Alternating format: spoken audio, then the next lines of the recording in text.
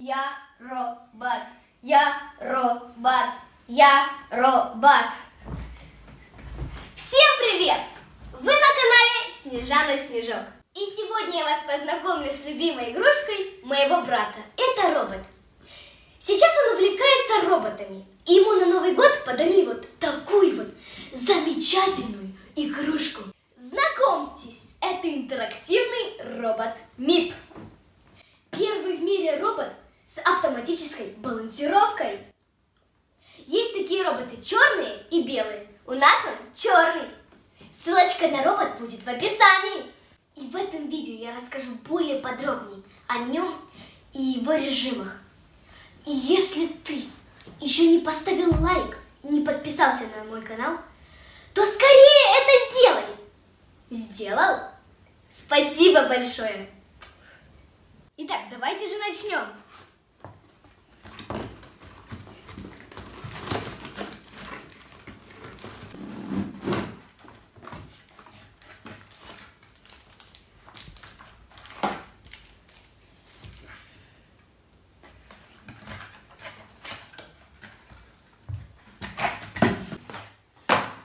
Большой, в высоту почти 18 сантиметров. Робот МиП имеет 7 режимов работы. Для смены режима просто поверните левое или правое колесико робота в любом направлении. При смене режима меняется цвет светового индикатора. Первый режим синего цвета. В этом режиме роботу можно управлять жестами. По жесту вашей руки робот может ехать вперед и назад. А теперь я вам покажу, как он поворачивает.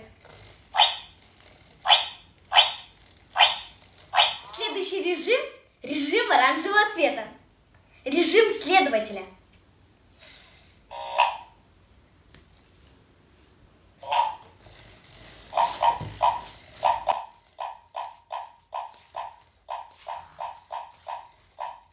Робот МиП будет следовать за вами, словно на невидимом поводке.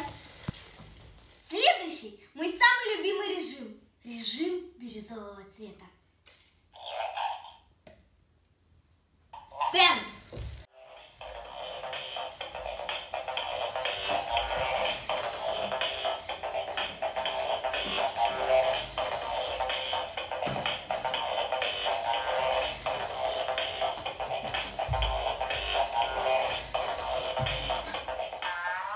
Следующий режим – режим программирования. Светится красным цветом. Тоже прикольный режим. Робот МиП может запомнить сразу несколько команд. Давайте же проверим.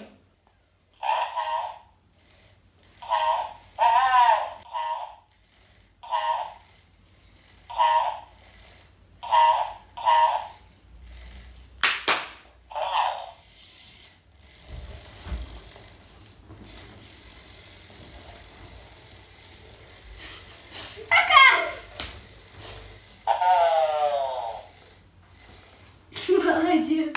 Белый цвет – режим клетки. Робот будет пытаться от вас убежать. Вы должны препятствовать ему, блокируя ему дорогу рукой. Со временем робот МиП начнет двигаться все быстрее и быстрее. Вот так он радуется. Та-да-та-та-да! Следующий режим – режим балансирования. Индикатор розового цвета. Мы можем прикрепить роботу под нос и положить различные предметы. Он не потеряет равновесие даже под грузом, равным его весу. МиП радуется, если у него получается сбросить предмет, и плачет, если предмет не падает. Молодец!